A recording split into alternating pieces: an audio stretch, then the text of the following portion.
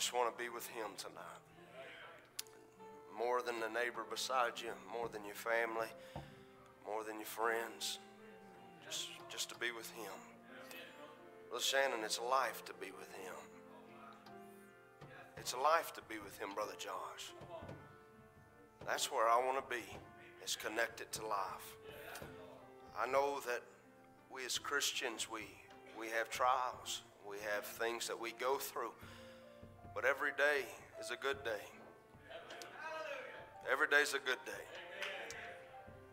Because all things are working out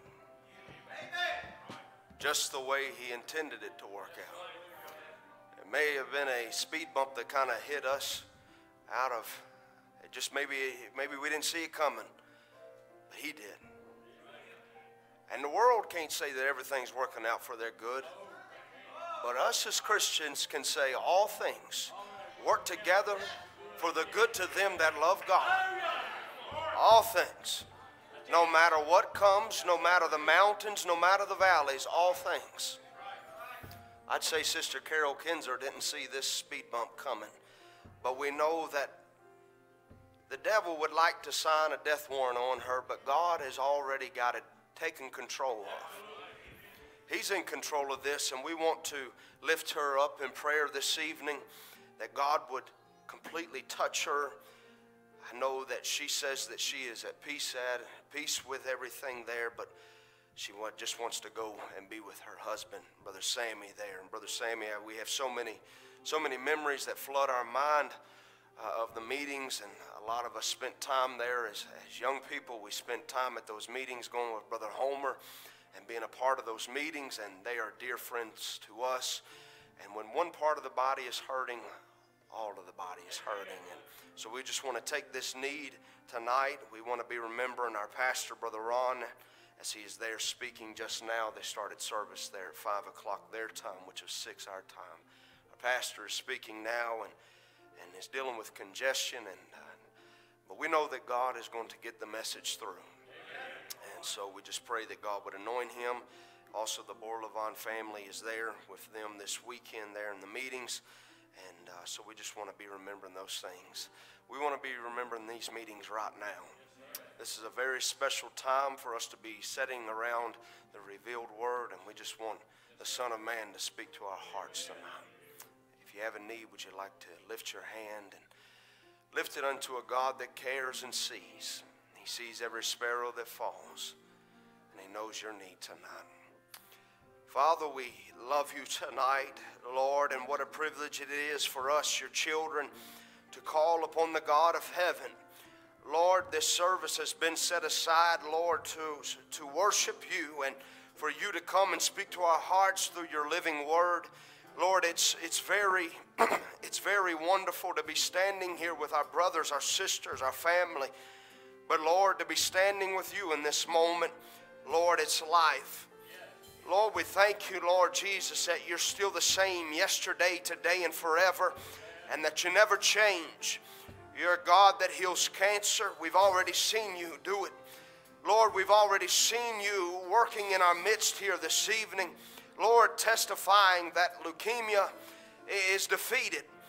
Lord, we're not ashamed to testify of the grace and the mercies and the healing powers of Almighty God. And Lord, we just pray that you would come on the scene for our sister Carol Kinzer. Lord, I pray that the Holy Ghost would envelope her vessel just now and touch her life, oh God. Lord, I pray that you'd work everything out according to your will. Lord, we know that you're more than able to do exceedingly abundantly above all that we could ever ask or think, according to the power that worketh in us. Lord, I pray that you would bless the meetings in Louisiana. I pray, God, that you would go after that last seed. You know where it's at. Lord, it may be here, it may be in Louisiana, it may be in Canada, but I pray, God, that you would bring that seed to maturity, Father, that we as your children can go home, oh God. For our desire is to see you face to face. Lord, to commune with you day in, day out, Father, where you are the light of the city. Where there is no darkness, for there you are the light. Jesus, sometimes we don't even know what we want. Sometimes we don't even know what we need, but you've already prepared a city for us that's so perfect for us, to our liking, oh God. And Lord Jesus, I pray that we would have a life here that would match the character of that city. I pray, God, that you would just move on behalf of these needs tonight. Speak to our hearts tonight through your word, and we'll be careful to serve you and give you all the glory and the honor in Jesus' name. Amen. Amen. If you have your Bibles, if you will, turn with me to the book of Romans chapter 1 and Mark chapter 8 and verse 34. Romans chapter 1 and verse 16 and Mark chapter 8 and verse 34. I'd like to speak to you tonight on the thought of never ashamed that we spoke to you on a couple weeks ago, but Brother Alden told me that's how you preach the lights out right there. We preached, the power went out. And I tell you what, if the power goes out tonight while I'm preaching this service, I just say that the devil just don't like me preaching this thought. So I done come too far to go back now. So we'd like to, by the help of the Lord, speak to you on this thought of never ashamed. And as you're reading there in Romans chapter 1 and 16, you remember that Paul here is addressing the Roman church there at the time. And this is the same Paul that if you would read over in the book of Acts, you will see this Paul as he is tormenting the church of the day. He is known as a destroyer of the church, one that once stood against the gospel of Jesus Christ. And he took pleasure in seeing out his duties as a priest there, as the religions of his sect there. He took pleasure in carrying out these duties. But when he met the pillar of fire in Acts chapter 9, you will see a totally different man, that God would change his name from Saul to Paul. And then you'll see here in Romans chapter 1 and 16 that Paul says that I am not ashamed of the gospel of Christ, for it is the power of God unto salvation to everyone that believeth, to the Jew first, and also to the Greek. Here is a man, as we've just read this, a man where we look in one part of life where he is so against the church, he's so against everything that Jesus stands for, but now he is embodying everything that Christ is. And he says, I am not ashamed of the gospel. Mark chapter 8 and verse 34. And when he had called the people unto himself, unto him with his disciples also, he said unto them, whosoever will come after me, let him deny himself and take up his cross and follow me. For whosoever will save his life shall lose it, but whosoever shall lose his life for my sake and the gospel's, the same shall save it. For what shall it profit a man if he shall gain the whole world and lose his own soul? Or what shall a man give in exchange for his soul? And whosoever therefore shall be ashamed of me and of my words in this adulterous and sinful generation, of him also shall the Son of Man be ashamed when he cometh in the glory of his Father with the holy angels. May God bless his word. You may be seated in the presence of the Lord.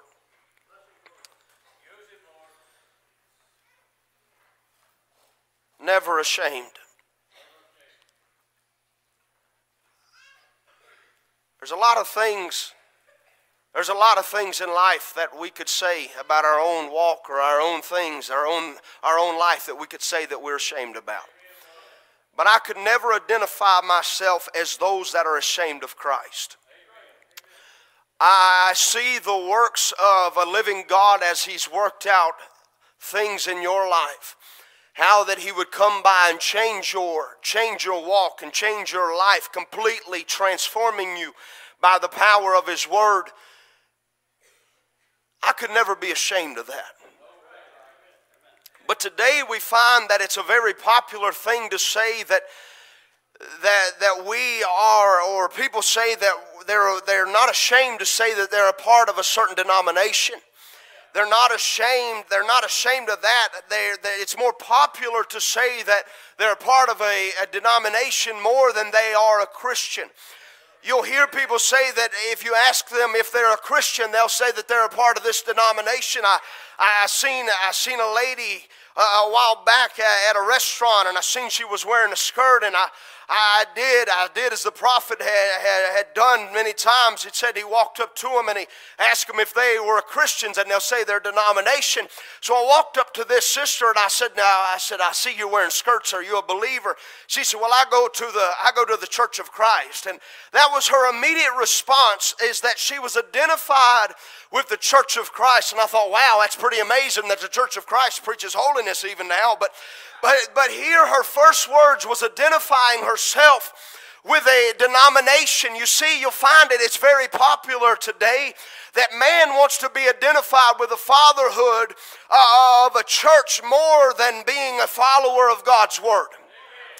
They're ashamed to stand with Christ upon His Word, and so they take an easy road out of just proclaiming their denomination or their creed, instead of coming out and standing on Christ's Word, in which we know that heaven and earth will pass away, but this Word will never pass away. I recognize tonight that this building that we're in, if time should last, that this building is going to pass away. I recognize that this vessel that I'm living in, life is but a vapor, but I realize that this life can pass away, but there's something packed on the inside of me that can never pass away. It's eternal, just as God is eternal. But I never want to say that I've taken an easy road out by just attaching myself to a man's thinking, but attaching myself and becoming identified with the Word of God is our ambitions as Christians, to seek Him out, to find what He says about me and you, to find what He's doing in this hour and doing in this life. That's what our key is as Christians, is to find out what He said about you and I. It's important as Christians to know who Jesus is. It's important as Christians to know what Jesus done. But what about you today? What about in your walk? What about in your life? What are you doing? Are you living out this gospel? Now Jesus said, now if you are ashamed of me, then I'll be ashamed of you. Why would He be ashamed of you? Because you're claiming to be His when you won't follow Him. What if I said, this little boy, he's my son, he turned around and say, who, me, be your son? What do you think I am? It would embarrass me. It would embarrass me if Reagan or Allie and I would say, that's my daughter, and they turn around and they say, well, me be your daughter, it would sure embarrass me if they would say those things. Me be your daughter. It would sure embarrass me, but how embarrassing it is for Christ, how that He would say that I'm ashamed of you when men say that they are Christians but do not follow one word of His teachings.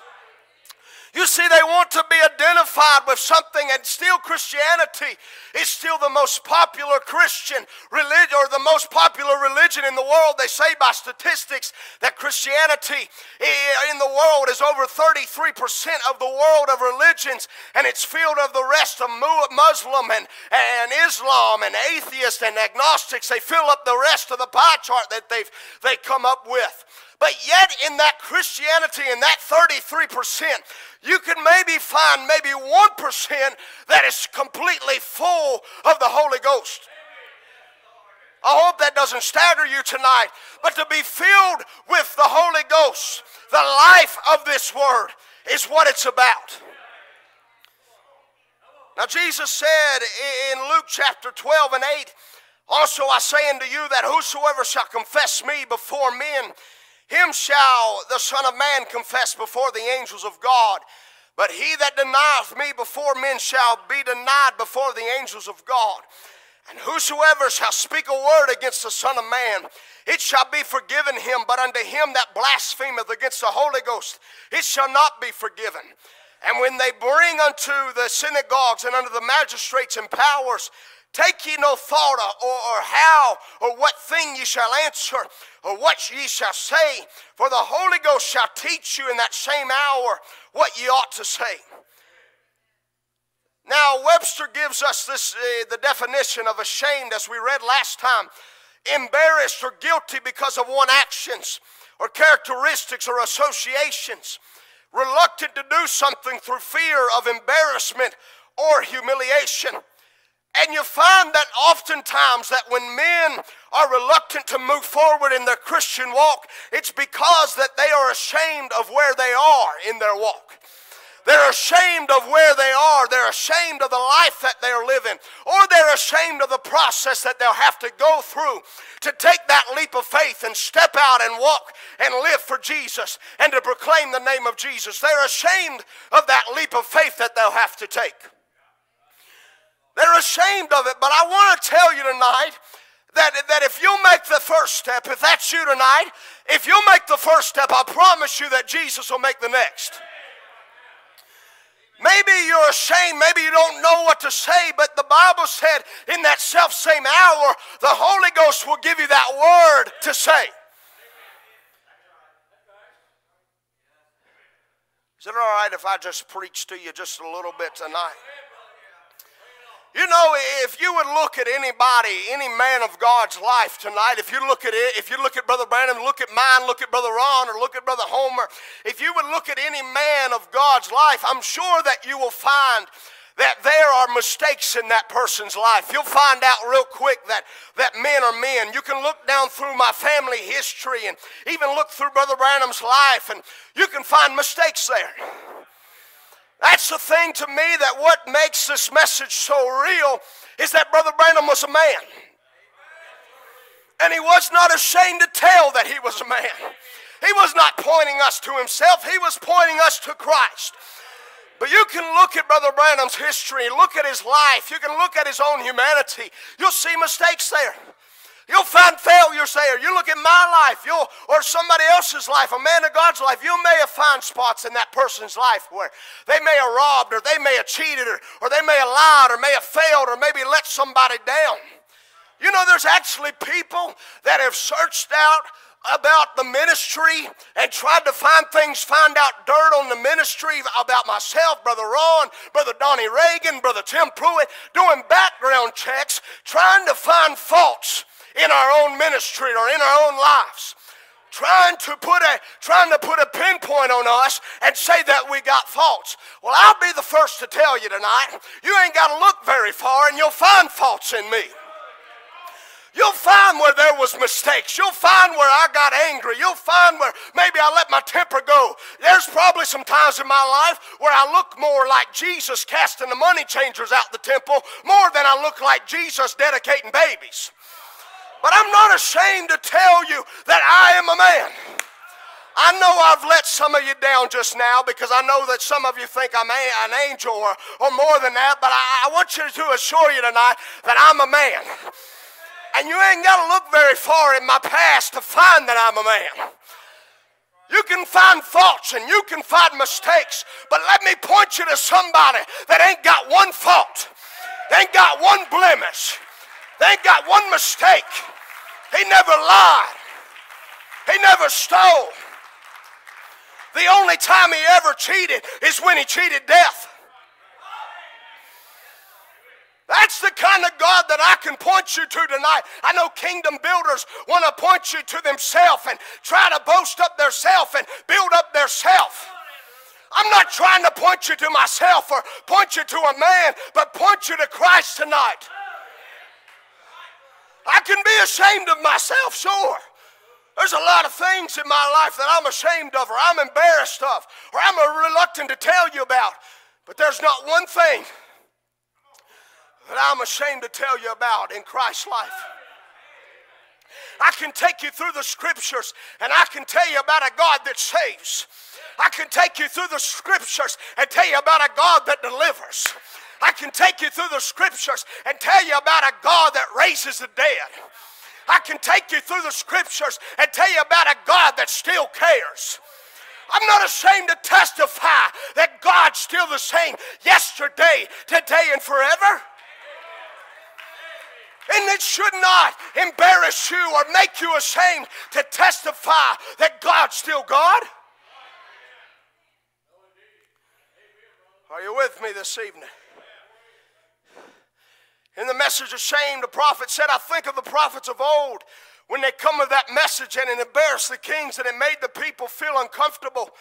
The priest, even they would feel uncomfortable because they were supposed to be leaders, religious men. When the word came forth in that manner, it exposed them and they felt embarrassed or ashamed. You know, that's what the word does. When it comes and it cuts our hearts. It cuts our life. You know, I have never preached a sermon where God didn't come and touch me while I was preaching it. Where God didn't do something and cut something off of my life. Where I found where I needed what I was preaching. And I'll say this to you, if you'd be honest tonight, that you'd say that there has never been one service come by your way that the Word of God didn't cut you. Cut things off of your life.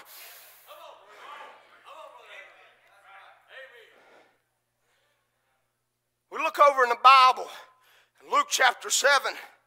You look there and you'll find of a description that we're very familiar with, where Jesus is invited to Simon the Pharisee's house.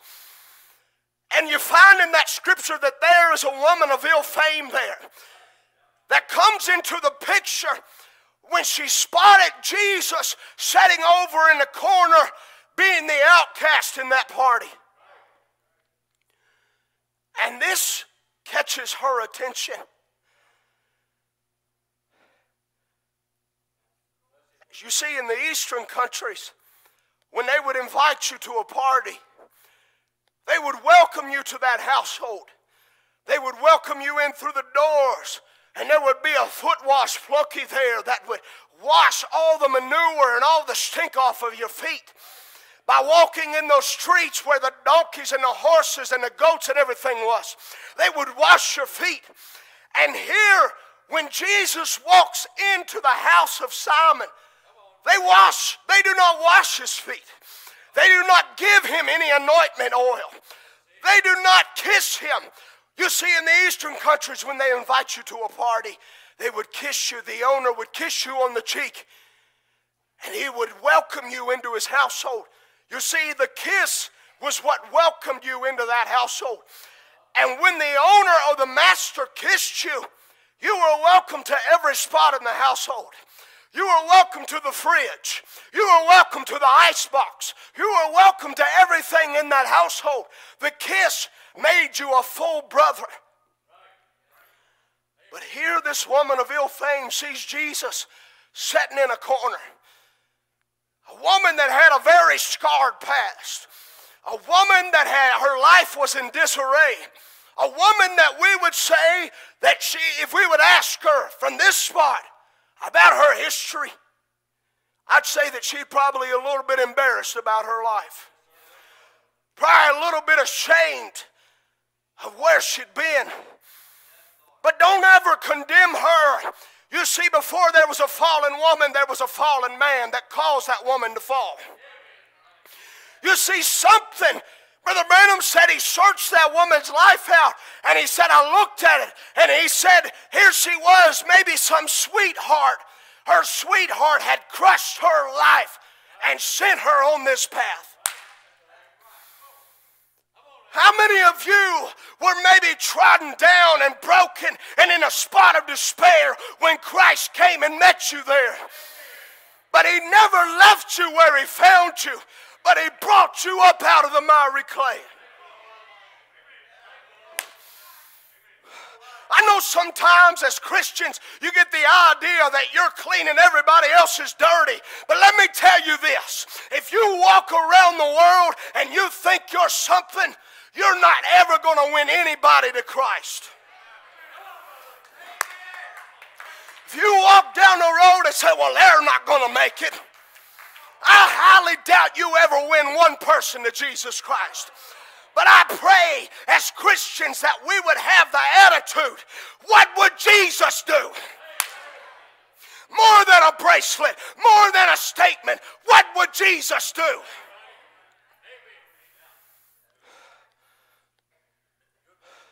You think, my goodness, What a shame for them to be living in that kind of condition. If it wasn't for grace, you'd be right there. If it was not for grace, I'd have been strung out on drugs. I'd have been laid out in some gutter somewhere. If it was not for grace. But grace came running by my way. And I'm not ashamed to testify or tell anybody I come in contact with. It was grace that put me in my place. Sure, the church world would have never wanted a woman like this in their church. But where was she welcome at? At Jesus' feet. A woman that had done all types of wrong things, given her body out to the men of that city. But she recognized about something in a man sitting in a corner that Simon missed. You see, Simon, all he seen was a man where he could get miracles from. Simon wanted the miracles, but he didn't want the word. And that's where you find a lot of people today. You'll even hear TV evangelists or televangelists, however you say it, quoting Brother Branham, speaking Brother Branham's name. But oh, they'll tell you that he went off at the end. I'd be ashamed to testify of all the supernatural and not testify of the word that came behind it. Does not the word come to the prophet? They say he went off at the end. That's when it got to me. It was not the first pull that got me. It was not the second pull that got me. But the opening of the word. It was that opening of the word that caught my attention. And I'm not ashamed to tell you tonight, this was more than a man that caught my attention.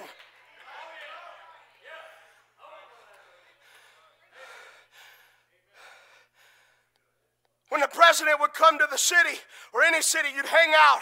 You'd hang out in the streets full of flags. You'd throw flowers out in the street. You'd send the band down to the depot when he would get off the train, and you do everything to make him feel welcome. But Jesus can come to your city and into your home, and you'll give him a place in the attic. A little prayer room on the outside, out on the side, or maybe down in the basement. If your company's there, you have nothing to do with him. You'll wait till after a while, maybe he's at the house. And you slip up in the attic and shut the door and say a few words to him and come back down ashamed of him. That's the way Simon was. He was ashamed of him. He was ashamed to kiss him. He was ashamed to make him feel welcome. I say, Full Gospel Lighthouse, never walk in them doors back there until you make him feel welcome. This is not about you. This is not about how pretty you can sing. This is not about the song leader. This is about Jesus. And if he don't feel welcome here, I'm not welcome here.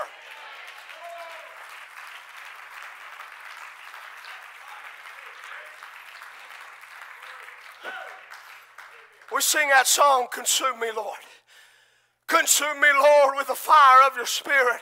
Break me, Lord. If you have to break me, Lord, and use the broken pieces of my life, I want to be used by you. But I really wonder sometimes when you're singing that song, is that really what you want? Is Christ to consume you? You know, when you're singing that song, you could be singing your own testimony right there. You could be singing the truth, or you could be singing a lie.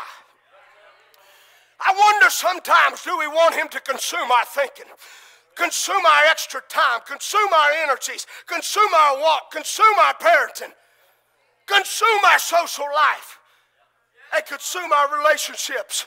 If you answered yes, I'd say you're a Christian. If not, come to the altar. Do you really want him in every door of your life? I know I do. But here this woman has a wrecked life. A wrecked life. I won't call your name, but you can put your name right there. Here this man, Andrew, had a wrecked life. This woman had a wrecked life. The community knew her. The community knew what she had done. And the community looked down upon her career. They looked down upon everything that she was. But now she's in a spot in which the town people think that she's embarrassing herself even more.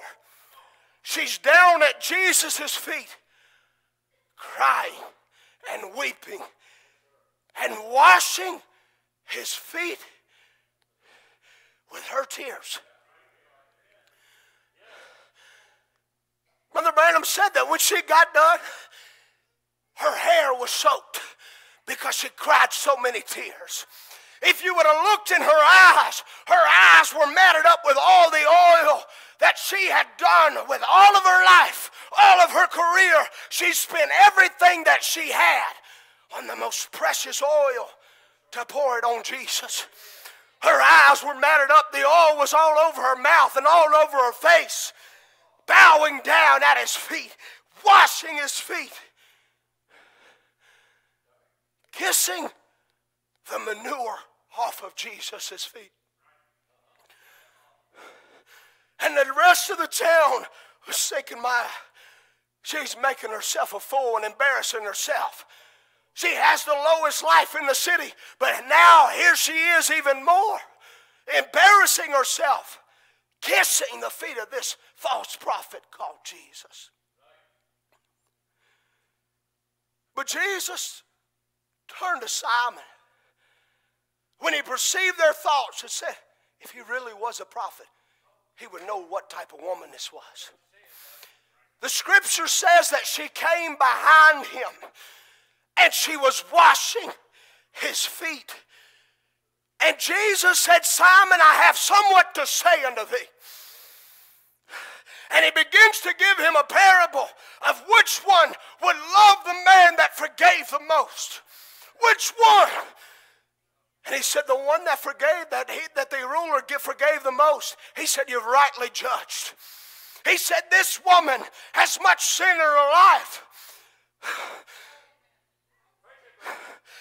But this woman is going to walk away here completely debt-free, completely sin-free.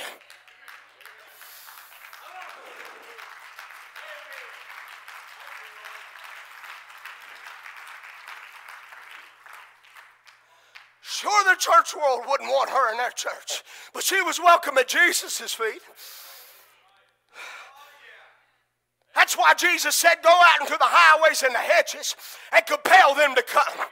Jesus is still calling. This message of never being ashamed is about exactly what Sister Crystal and Sister Angela did about testifying of the gospel of Jesus Christ. For it is the power unto salvation. And if we're too good to testify about Jesus and about what he did for us, I'd say we've got ourselves too high. We think too much about ourselves. I heard Brother Branham say it this week. He said, when you really think you are something, stick your finger in a bucket of water and pull it out and say, that's me. That's me right there. Nothing.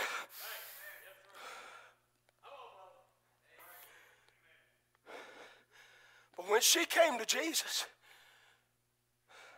I was looking at this scripture today, going over these things.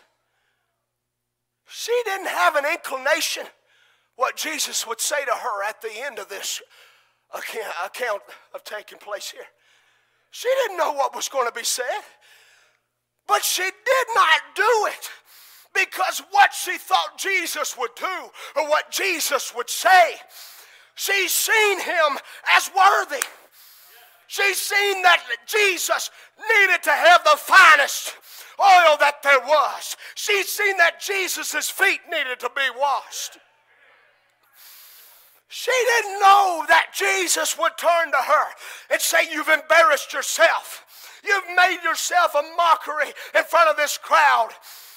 But all of thy sins, which are much, be forgiven thee. Oh, hallelujah. She didn't know that he would say that at the end of this account. but she did it anyhow. It is my main purpose in life to serve Christ. It is my main purpose in life to praise Christ. I hope you don't mind me talking about myself here for a few moments. But it's my main purpose in life to wake up and worship God, to wake up and pray to God, to wake up and read His holy word. It's my main purpose in life to serve Him. But to hear Him say that I'll make you head and not the tail, that I'll fill your baskets, I'll fill your storehouses, I'll bless you coming in and I'll bless you going out. I'll serve Him no matter what. But to hear Him say, I'm going to take away all your sin, to me it's just a cherry on top. I get to serve Him and I get the kingdom too. I can hear Him say, I forgive you of all of your sins. I'm going to take away all of your sicknesses, all of your afflictions, and all of your diseases. And not only that, I'm going to rapture your earth and soul. What a privilege it is to serve a king. The world wants to tell me that I need to be ashamed of Jesus. The world wants to tell me that I need to be ashamed of this gospel.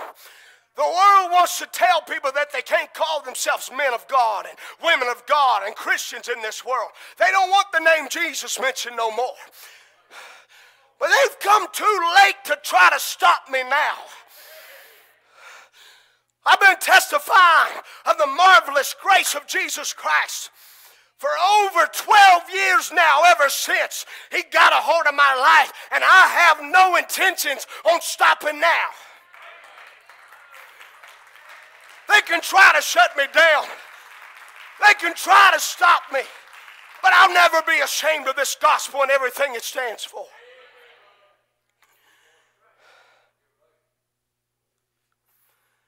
Hallelujah. Turn with me to Isaiah chapter 54.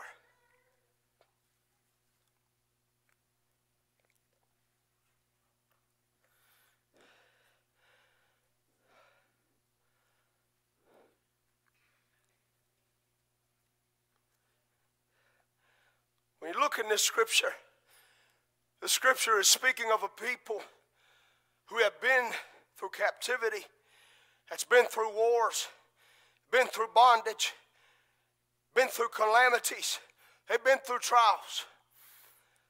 This is a people that have watched their sons and their daughters, their lives be destroyed. This is a people that's outcast. This is a people that's outside their land. This is a people that's a desolate people.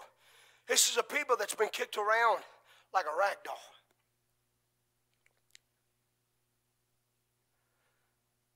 Isaiah chapter 54 and verse 1. Sing. Sing. When you read those words, you automatically think about singing for Jesus. But what about when you hear somebody that you're very close to and you hear them singing? What is it testifying to you? They got something to sing about. They're happy. They're full of joy. But to me, it's amazing to watch somebody that's going through a very dark moment and to see them singing. When you're going through moments of despair and moments of trials, I'm watching you. Christ is watching you. And to see you still singing, and to see you still praising God, it shows me that there's joy in your soul. He says, sing, O barren, thou that didst not bear, break forth into singing and cry aloud. You got something to sing about. Now, I don't know what His plans are with this, but He woke me up Thursday morning and He told me to tell you, your joy is returning.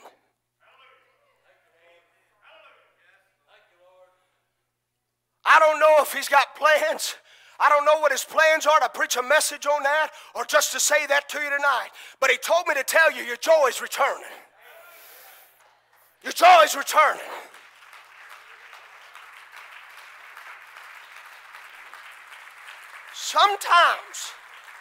Sometimes it feels like all hope is gone and there's nothing left for you. But he's got a word for you to tell you that your joy is returning. Your joy is returning back to you. You've gone through Laodicea, and Laodicea has stripped you of all of your joy, stripped you of all of your peace. But the word of the Lord says your joy is returning. David cried out in Psalms 51, create in me a clean heart, and create in me a clean heart, and renew in me a right spirit, and restore to me the joy of my salvation. Oh, restore the joy of my salvation. It was not saying that David was lost. He had just lost the joy of his salvation. That's what sin will do to you. It will rob you of your joy. It will rob you of your peace. It will rob you of praising God. That's what sin will do. And he cries out, God, restore unto me the joy of my salvation. Oh, hallelujah. Maybe you're going through that moment right now. Maybe you're going through a moment of dark despair. You never lost your salvation. You just lost your joy. But your joy's coming back. Your peace is coming back. Your family's coming back. You got something to sing about.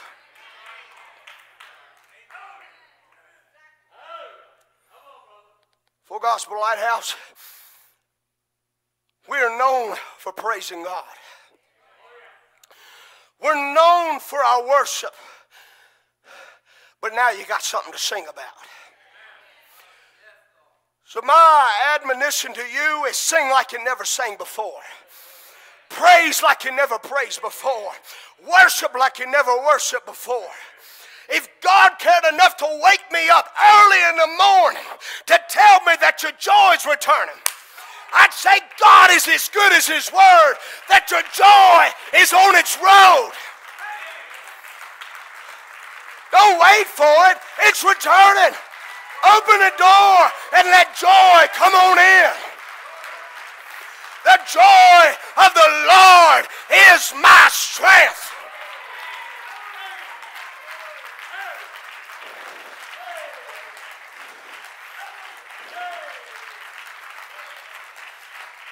Hallelujah. Hallelujah. We got something to sing about. We ain't just beating our hands for no reason. We're not just saying amen for no reason. We got something to clap about. We got something to sing about. We got something to dance about.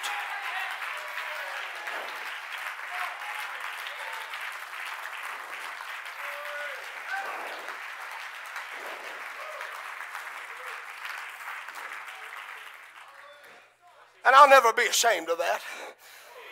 I'll never be ashamed of that. Sing, O barren. Remember who the word was coming to, a people that were desolate, a people that were broke up, a people that were out of their land. Sing, O barren, thou that didst not bear, break forth into singing and cry aloud, thou that didst not travail with child. For more are the children of the desolate than the children of the merry wife, saith the Lord. Enlarge the place of thy tent. He's telling you to make ready. Make ready. Scoot over. Stretch out your borders. Search out the land. Enlarge your tent. Get ready. Full Gospel Lighthouse, 2 weeks ago, there was a proclamation testified at this pulpit that this church was going to be blessed. And God was going to do extreme things. Enlarge your tents. Make ready. Get ready. Enlarge. Let them stretch forth the curtains of thine habitations, and spare not, lengthen the cords. Whew. Strengthen thy stakes. Drive them down farther than you think they need to go. Strengthen your stakes, for the blessing that's getting ready to be poured out upon you is going to press it out to the max. Even when I don't see you working, I know that you're working. It don't look like the tent's getting filled, but I want you to know that Abraham, Melchizedek's on his way. Hallelujah. Enlarge the place of thy tent, and let them stretch forth the curtains of thy habitations. Spare not, lengthen thy cords, and strengthen thy stakes. Notice this word, for thou shalt break forth on the right hand and on the left. Like the water as it's coming up, like we need right now, we need a bunch of water. But when the water is roaring down that river, and all of a sudden it crests the riverbank, he is telling you that it's getting ready to break forth on the right hand and on the left. It's getting ready to break forth everywhere. I'm not trying to preach to you some prosperity gospel. I'm preaching the gospel. I'm not trying to preach money in your wallet. I'm trying to preach more Holy Ghost in your soul. He said that he would heal your body. And if you're sick, I'm trying to preach to you that there's a God that's a healer. Enlarge your tents. Make ready for it. And thy seed shall inherit the Gentiles and make the desolate cities to be inhabited. Fear not. I love that. I love that. Whenever he says fear not, he is promising you something that is not obvious. Are you with me? He's not promising you something that's easy. He's promising something that is hard for you to figure it out. He's not promising you the obvious. He's promising you a paradox. Fear not, for thou shalt not be ashamed. You shall not be embarrassed. Neither be thou confounded, for thou shalt not be put to shame, for thou shalt forget thy shame of thy youth. There's a lot of you that have in your life, there's a lot of things in your youth that you're ashamed about. Hello. Rest of the angels, shake your wings off. I know that you ain't got real wings here tonight. All these humans sitting down here, go ahead and shake them off. I know that you humans here tonight. Neither be thou confounded, for thou shalt not be put to shame, for thou shalt forget the shame of thy youth. What a word. And shall not remember the approach of thy widowhood. This is why you can rejoice, and this is why you can sing right here. For thy Maker is thine husband. He is your head. The Lord of hosts is the name, and thy Redeemer, the Holy One of Israel, the God of the whole earth, shall he be called. For the Lord hath called thee as a woman forsaken, grieved in spirit, and a wife of youth, when thou wast refused, when you was put away, when nobody else wanted you, when everybody counted you out, when you was refused, I called you. Woo, hallelujah. I've called you as a woman that was forsaken, a woman that was refused. The church world don't want none of these Acts 2:38 screaming, blabbering, hollering. But that's the only kind that the Word can produce. The world don't want it. Oh, the world don't want it. But God is you're exactly what God produced in this hour. For a small moment have I forsaken you, but with great mercies will I gather thee. Ooh, what a promise. He is saying to you, that your future will be greater than your past.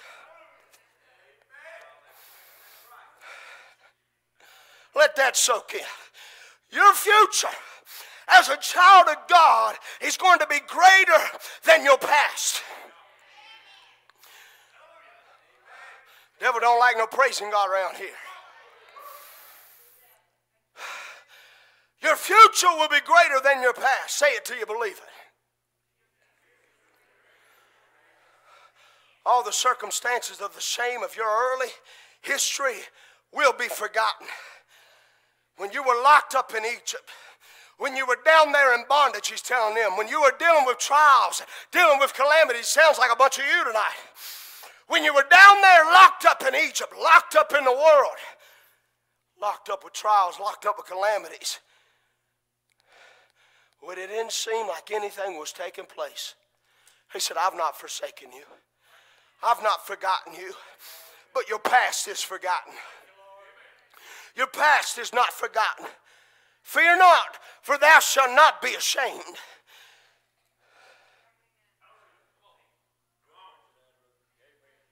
I want you to say these words with me. I'm replacing fear with faith. And I'm replacing shame with confidence. I'm replacing fear with faith, and I'm replacing shame with confidence. I'm replacing fear with faith, and I'm replacing shame with confidence. I want you to put it on your bedpost. I want you to put it on your fridge with every other picture on there. I'm replacing fear with faith and shame with confidence. Put it on your bedpost. Put it on your light switch. Put it on your door. Put it on your steering wheel of your car. Put it on your desk at work. Put it everywhere. I'm replacing fear with faith. Fear, I am not bound by you no longer. Shame, you have been replaced with confidence. Read it when you wake up. Read it when you go to bed. I'm replacing fear with faith and shame with confidence.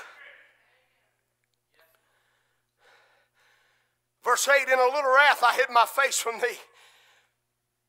From thee for a moment, but with everlasting kindness will I have mercy on thee, saith the Lord thy Redeemer. For this is as the waters of Noah unto me. For as I have sworn that the waters of Noah shall no more go over the earth, so have I sworn that I would not be wroth with thee, nor rebuke thee. For the mountains shall depart, and thy hills be removed, but my kindness shall not depart from thee. Neither shall the covenant of my peace be removed, saith the Lord, that hath mercy on thee. O thou afflicted, tossed with tempest and not comforted, behold, I will lay thy stones with fair colors, and lay thy foundations with sapphires. I will make thy windows of a gates, and thy gates of carbuncles, and all thy borders of pleasant stones, and all the children shall be taught of the Lord, and great shall be the peace of thy children. Mamas, write that scripture down. All thy children shall be taught of the Lord, and great shall be the peace of thy children. In righteousness shalt thou be established. Thou shalt be far from oppression, for thou shalt not fear, and from terror, for it shall not come near thee. Behold, they shall gather together, but not by me. Whosoever shall gather together against thee shall fall for thy sake. Remember, this is the God that told you that joy is returning. Remember, this is a God that is telling you to not be ashamed. This is a God that is telling you to not be confounded. Behold, I have created the smith that bloweth the coals in the fire. It don't look like joy is coming through the fire, but you remember that God is the God that created the devil that seems like he's roaring on your case. I have created the smith that bloweth the coals in the fire, that bringeth forth an instrument for this work. I have created the waster to destroy. Joy is returning, and you will not be ashamed. Joy is returning, and you will not be ashamed. The God that said that says this: no weapon. The God that says you got something to sing about. Oh, thee that are barren, and it don't look like you're going to bring forth, but I want you to sing. Come on, somebody. It may not look like it's coming, but I want you to sing. For no weapon that is formed against thee shall prosper. And every tongue that rises against thee in judgment, thou shalt condemn. This is the heritage of the servants of the Lord, and their righteousness is of me, saith the Lord.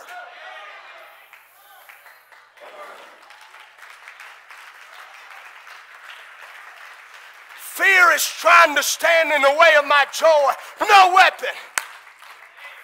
Fear is trying to stop joy from coming in my door. No weapon. Sickness is trying to rob me of my peace. No weapon. Diseases keep coming. No weapon.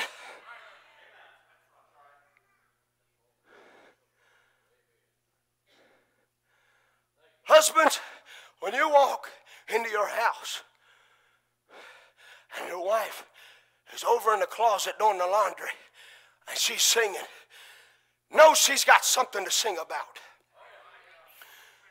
Wives, when you see your husband over there cleaning his gun and he's singing, know he's got something to sing about.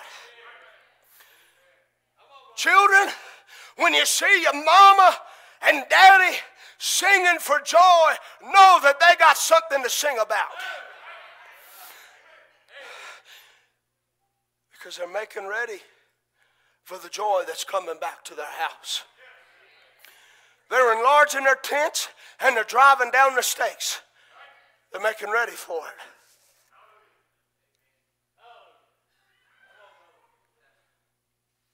When the world tells me that I need to be ashamed of this gospel that I preach, I say I never could be ashamed of this gospel. When the world tells me that I should no longer proclaim the name Jesus, that I should no longer baptize in the name of Jesus,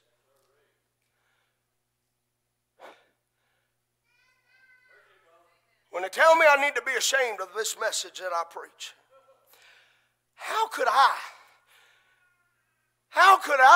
ever be ashamed of this gospel? How could I ever be ashamed of the God that went to a garden and cried and wept and battered it out in the garden and said, not my will, but thy will be done? How could I be ashamed of that? When the world tells me I need to be ashamed of that old rugged cross, it's despised by the world, but how could I be ashamed of the God that carried that cross for me up Golgotha's hill? Tell me, church, how could I rightfully, being a sinner saved by grace, be ashamed of the God that saved my soul? How could I be ashamed of this message when it is the power of salvation, the power of deliverance, the power of grace? How can I be ashamed of this pillar of fire?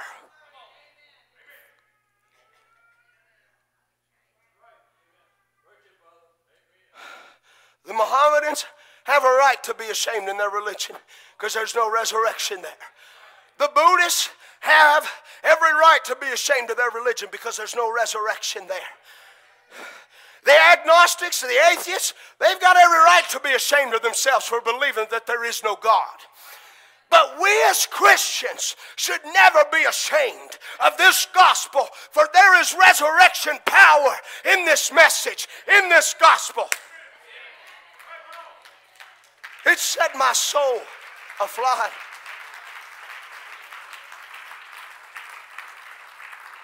Stand with me this evening.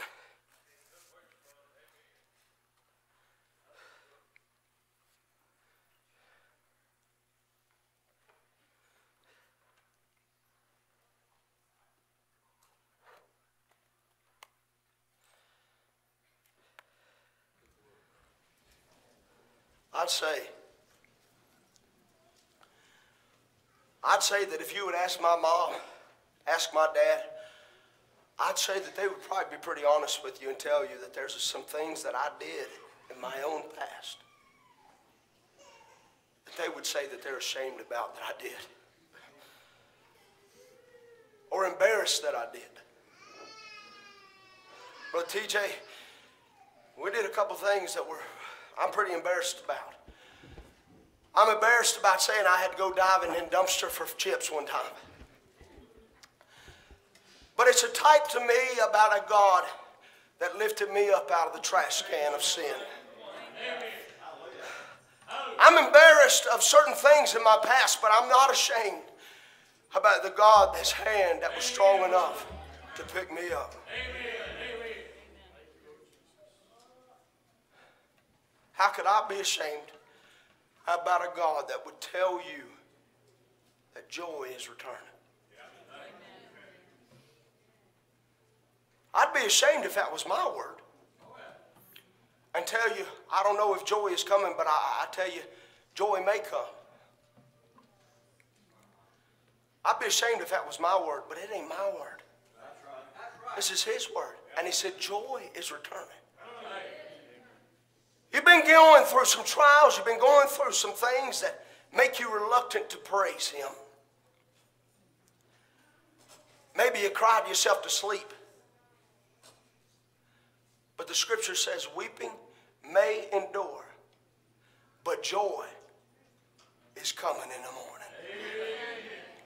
Weeping may, it might happen, but joy is coming. You may have some times when you're crying, but know that joy is coming.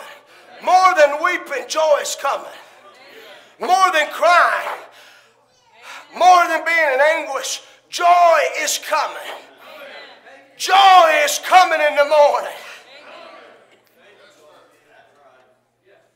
This joy that I have, the world didn't give it to me. You put me somewhere I need to be. Well, this joy that I have, this joy that I have, the world didn't give it to me. Oh, this joy that I have, the world didn't give it to me. Oh, this joy that I have. Oh. This joy that I have, the world didn't give it to me. This joy that I have, the world didn't give it to me. Oh, this joy that I have, the world didn't give it to me. The world didn't give it, the world can't take it away. Oh, this joy that I have, the world didn't give it to me. Oh, this joy that I have, the world didn't give it to me. This joy that I have, the world didn't give it to me. The world didn't give it, and the world can't take it away. Oh, this God that I have, the world didn't give it to me.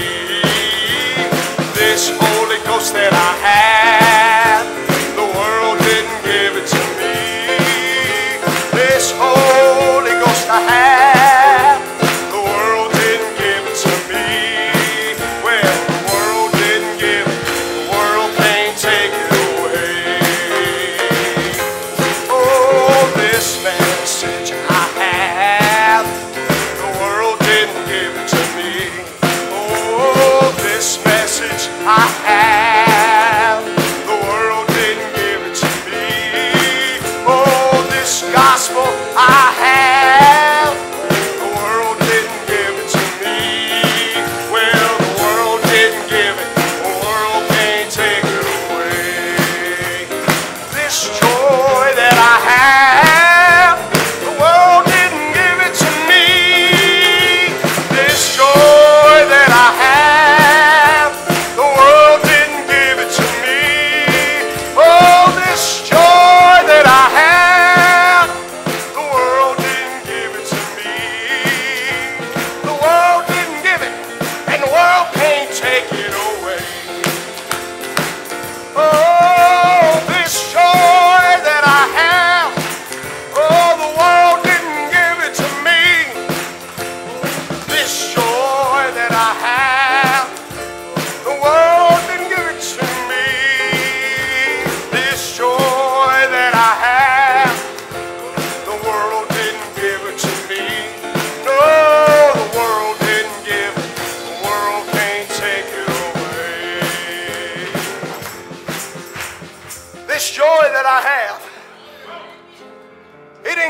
wasn't the devil.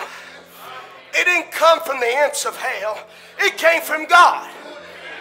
This joy that I have in my soul that keeps bubbling up every morning, every day, the world didn't give it to me. And I know for sure that the world can't take it away. Sickness didn't give me this joy. Surely sickness can't take it away. Come on, somebody. The afflictions that I've been through, they didn't give me this joy. So the afflictions can't take it away. But the God that gave me this joy is here to stay. This joy that I have, the world didn't give it to me. I'm not ashamed of this gospel, and I'm not ashamed of the Holy Ghost that comes day in and day out. Ooh. This joy that I have. This joy that I have. What about you? I want you to make a proclamation from your lips to your neighbor and say, this joy that I have. This joy that I have. This joy that I have. The world didn't give it. The world didn't give it. And the world can't take it away. I didn't get this joy at the end of a bottle. I got this joy at the end of a Bible. I didn't get this joy at some sports game. I didn't get this joy from ESPN. I didn't get this joy from Fox News or CNN or ABC or NBC. I got this joy from the KGV. This joy that I have came from Papa God. Hallelujah. Let's sing it one more time tonight.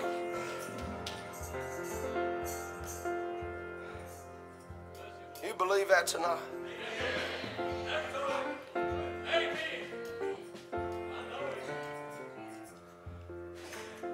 You believe that tonight? This is what I want you to do tonight. This may be unorthodox, but this is what I want you to do tonight. When you get home, I want you to open the door. Open the door and say, come on in. Joy, come on in.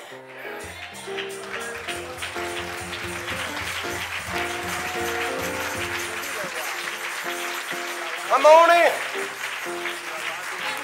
Come on in. I'm letting joy in. I'm kicking doubt out. Open the door. I'm expecting some of you that's got cell phones and video everything. I want some videos at the end of this service. When you get home, I want some videos. Somebody open the door. Said, I ain't had joy here for a long time, but joy is coming in with me tonight. I heard a preacher say that joy is returning to the household. Joy is coming back. Joy, come on in. Come on in. I welcome you in here, Joy. I'm going to be happy.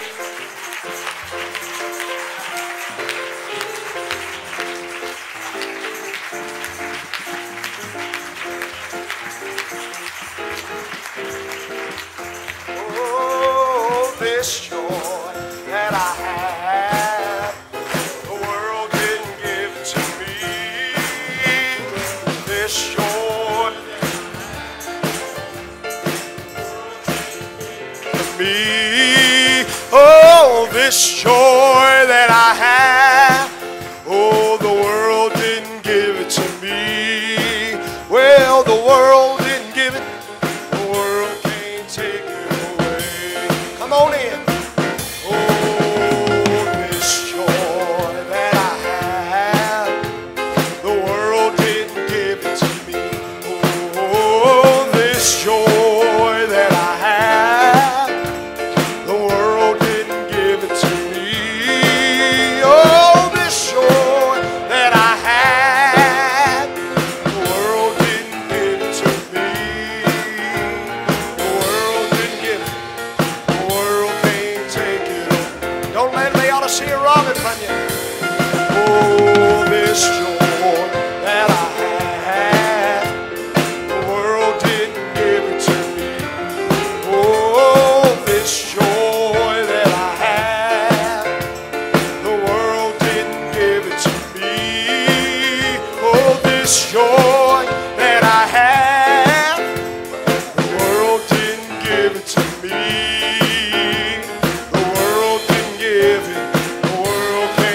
take it away. God bless you.